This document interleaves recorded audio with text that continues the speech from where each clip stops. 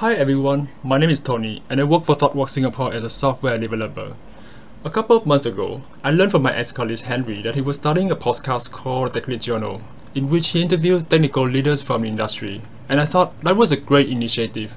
I started following Tech Lead Journal since then, and I have been listening to the episode during my free time.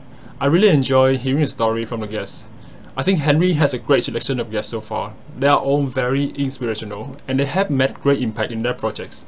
One of my most favorite episodes is the one in which Henry interviewed Lee Hong-yi from GovTech Singapore.